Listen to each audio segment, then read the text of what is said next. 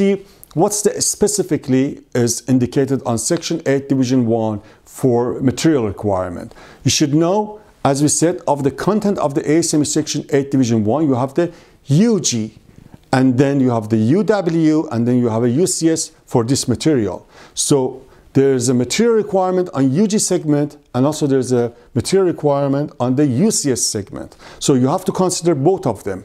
We're going to first review what is the requirement for SA 516 grade 70 on the UG segment, and then when we cover that, we're going to go to the UCS segment to see what's the material requirement for that material.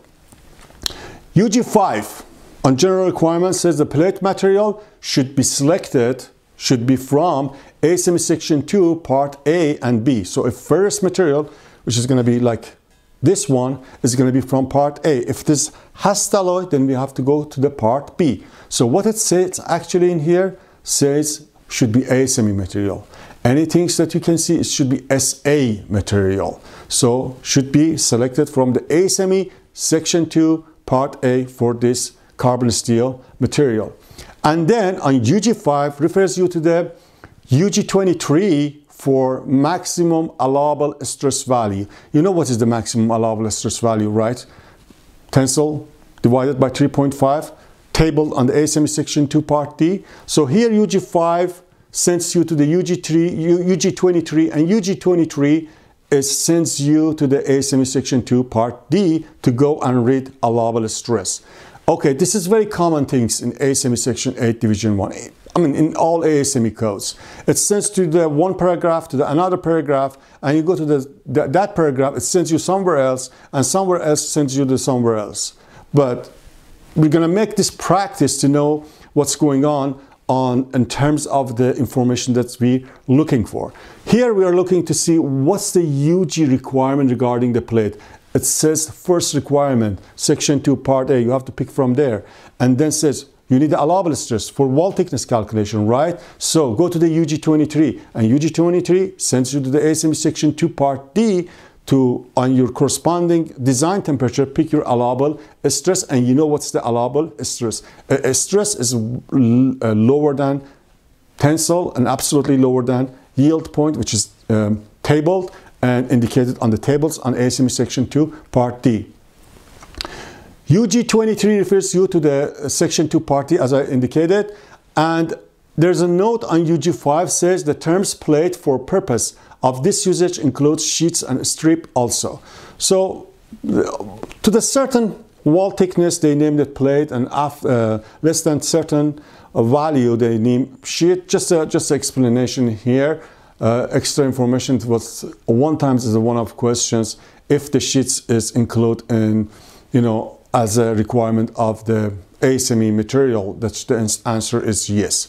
Now we covered the requirement of the UG part, which is the UG5 for plate material. Now we're done with that.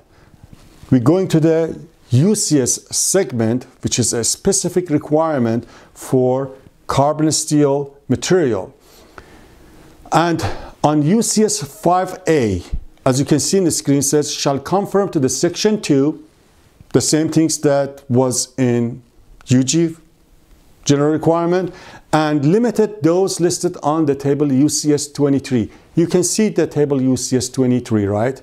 It says your material first condition should be from the Section 2, which is a Part A or Part B, and limited to this material. It means on UCS you can't pick any material other than this table. And make sure, obviously all of these material in the table that you can see in my right are in the Section 2. There's no doubt about that. All of the material you can see in the table in my right are in ASME Section 2 Part A, okay? And only there might be some material over there which is not in this list, then you can use them. You can't use them. You are allowed to design your pressure vessel based off only the material are in the screen that you can see on the table UCS-23. Can you see my material? SA 516 grade 70, I circled that. Okay, there's a red line. As you can see, SA516 grade 70 is located on table UCS 23. Then I can use this material for my pressure vessel. Now, let's see another requirement regarding the material on, I'm going back to the UG. UG 4B says non-pressure parts such as skirt, support, baffles, lugs, and clips need not conform to attached or permitted material specification. So if I'm having the legs in here, it's not necessarily need to be allowed material. It can be something else, but need to be a weldable quality. In coming slides, in the next segments, we're gonna explain what is mean weldable quality.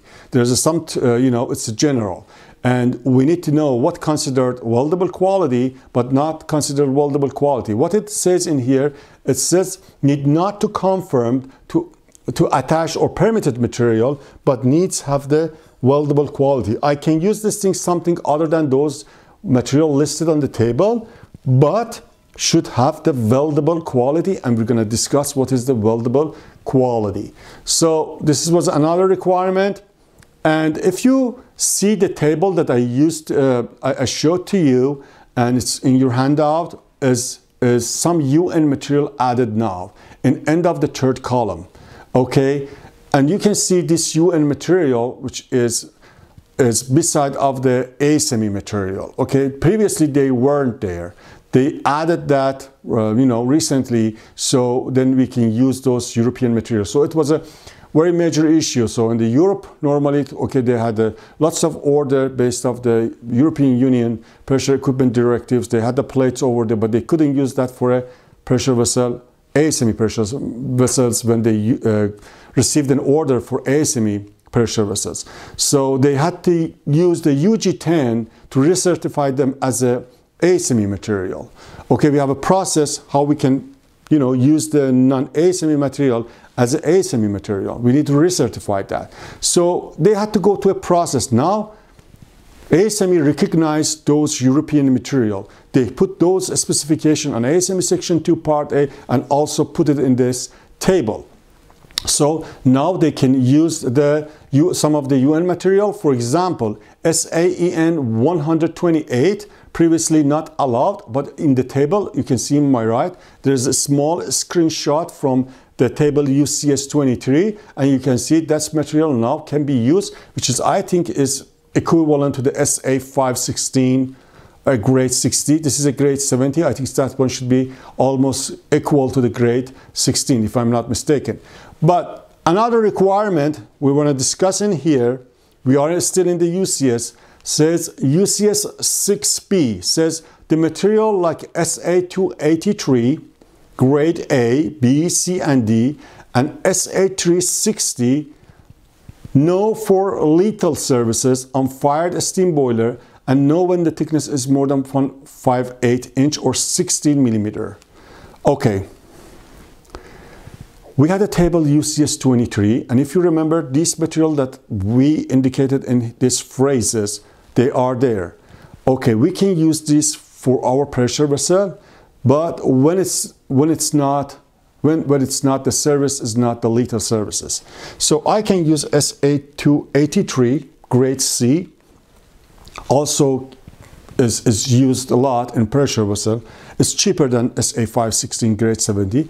I can use this material for pressure vessel, but if my service is a toxic substance, I can't use this material. Okay, I can't use SA283, whatever its grade is A, B, C, D, I can use when my service is toxic, which is as the same of the lethal services. Or when there's an unfired steam boiler, I can't use this material. And or when our service is not lethal. Our service is not, we are not on fired steam boiler. It's a regular pressure vessel. And there's a pressure, temperature, our designer makes a calculation and find out the wall thickness comes as a 1 inch. Then he cannot use SA283.